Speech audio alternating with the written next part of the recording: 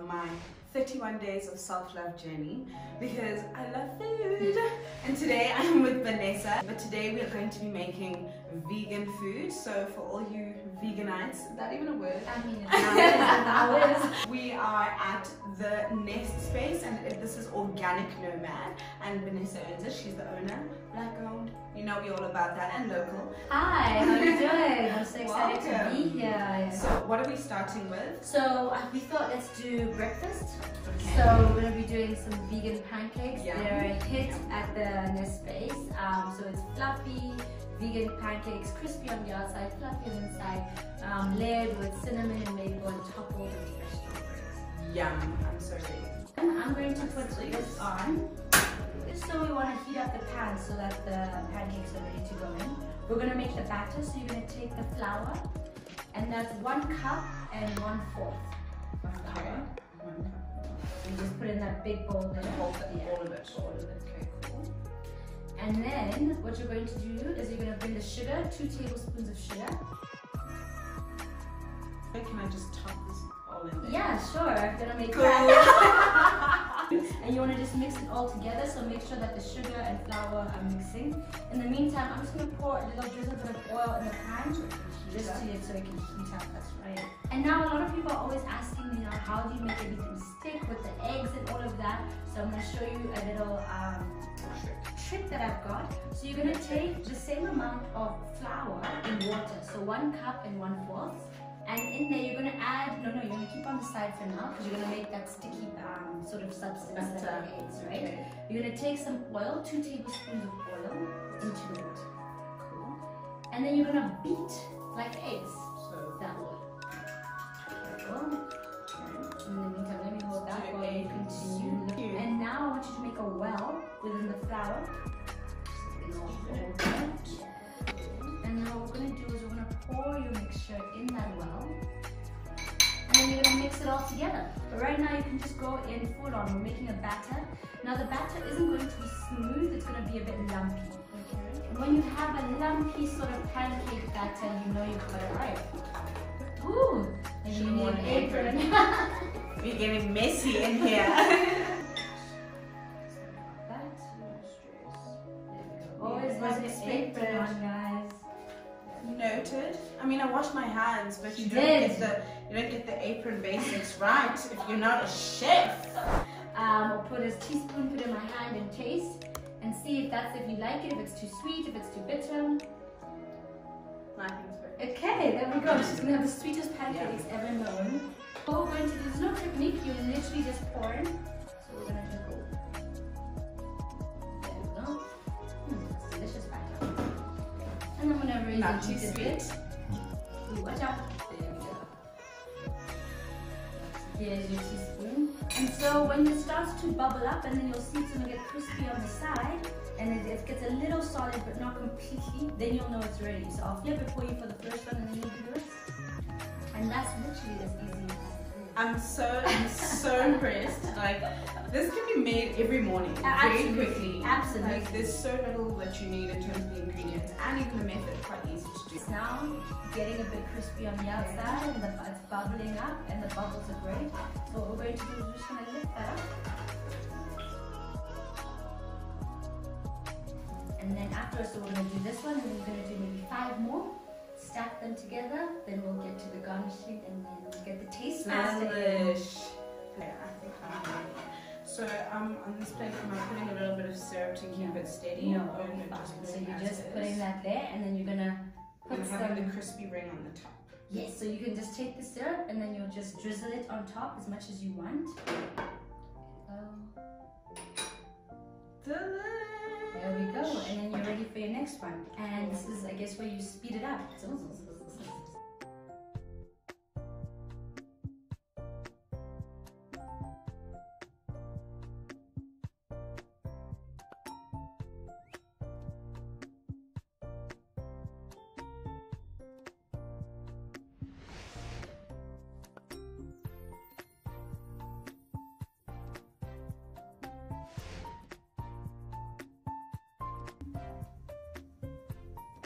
Beautiful. Just go wild on it. Strawberries. Yay. Perfect.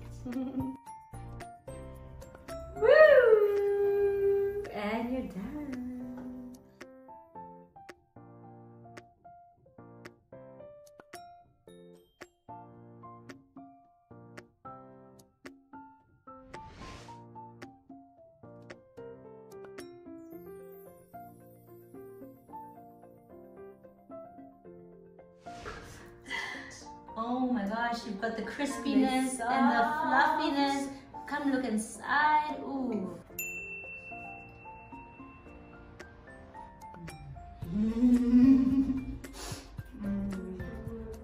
Well done. High five, bro. Wow. Oh my god. Okay, so now it's lunchtime. Lunchtime. You're gonna take, you need a cloth for this, and you're gonna get the tofu. So what you're gonna do is you're gonna place the tofu on the cloth. Okay, my hands.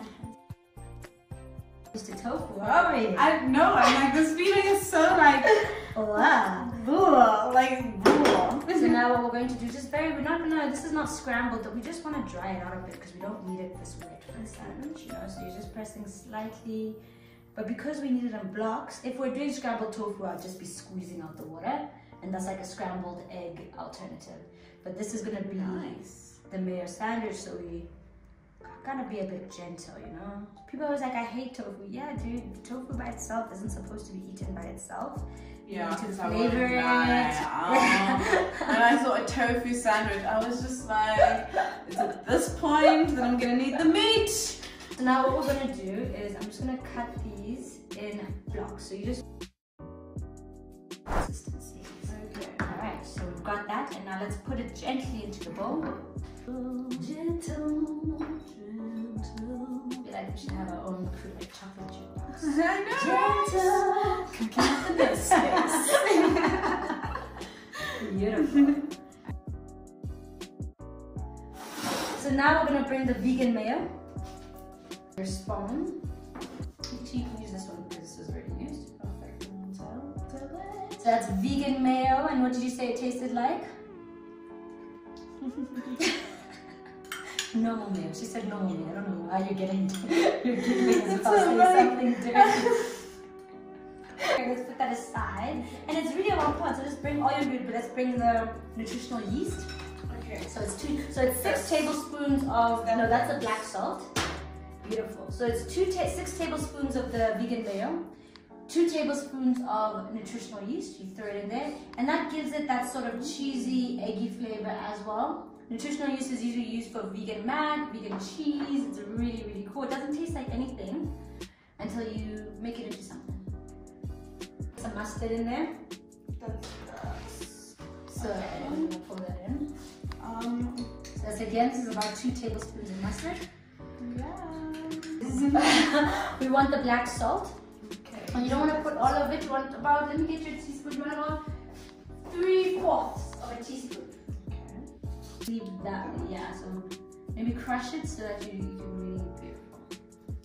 In the meantime, so what does this actually look like if we're going to the shops? Like, so black salt looks like no, it looks like a white pinkish powder. So this is what it looks like. You can get it at Eastern Temptations. That's that Indian auntie is what Eastern Temptation is for all of us. okay. Afterwards, this is what's going to give you that sulfur egg taste and smell. Let's get some turmeric. Cool, yeah. And again, you can use as much turmeric as you want. I use the same as the black salt. Do what you need to do. Spring onions. I got one. We chopped 2 there. Beautiful. I like that. What you're going to do gently, because we're not trying to mush it, and you already know the consistency, is just mix everything together.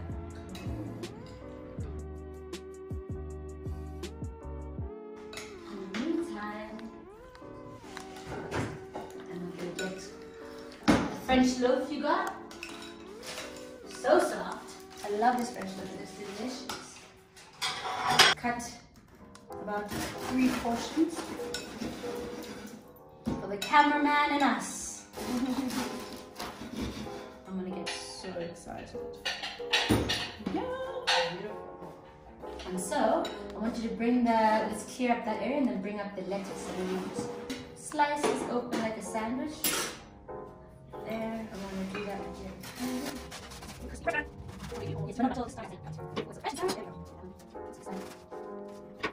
Now we're just going to layer the lettuce. Okay. So get your lettuce leaves.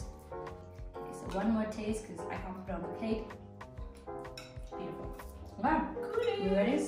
And now what we're going to do is scoop it in.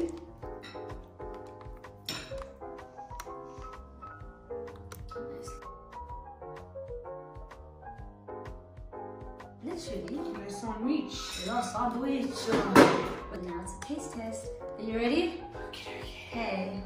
Cheers. Cheers. This is not gonna be pretty.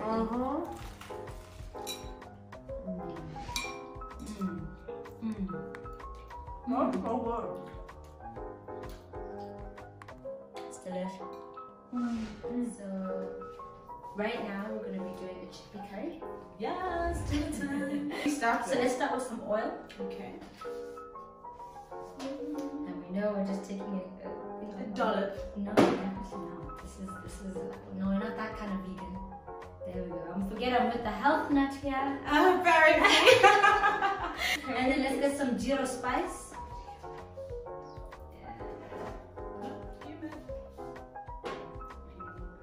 Here while it just so gyro. I'm not sure what this tastes like. Good. Alright, so we're just gonna let it toast for a bit. Let's bring some of that garam masala. Great, you don't have to worry about the taste. All of it is beautiful. The next spice, whichever one you want, the mother-in-law or the cumin.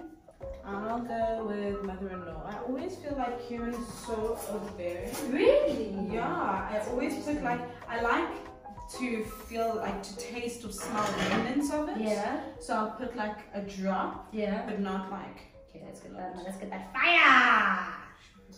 Because you know what's that mother-in-law? That's our mother-in-law. You know she's spicy. And then let's get that cumin. Cool. So you get all your spices going first. Yeah, so we're creating like a paste. And then what I'll need next is the onion. Let's put in some onions there. Beautiful. Nice. Yep. I'm gonna need a little more oil. Beautiful. Let's get that garlic in here. Yum. Never too much garlic. Some ginger. Fresh. Yum. Ooh, I love this smell. Oh. Definitely smells Asian all day. And now let's bring those chickpeas in. She's using her hands! Yay! Amazing. There we go. And then we've got this love. So some people keep the curry up to here, and that's when they either use a tomato base and go another direction. But we're going in the coconut direction. Yeah, man, it's a time. It's a time. Put it in there.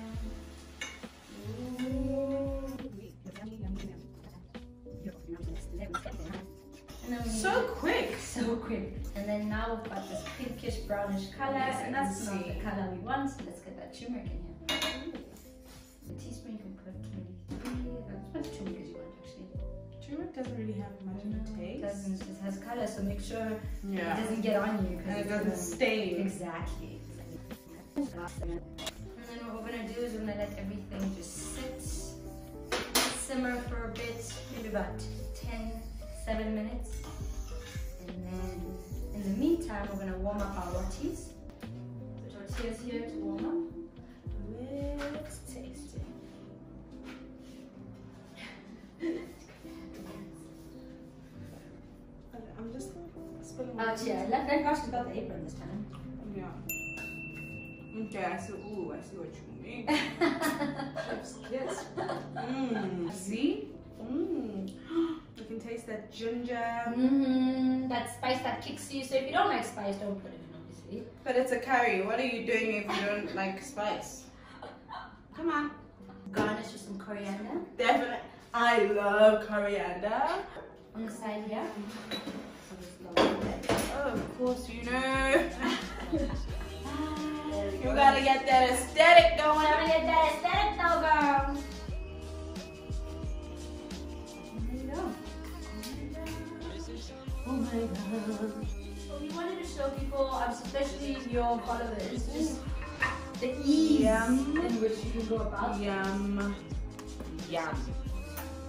Divine. Divine. Yeah, that's the final product.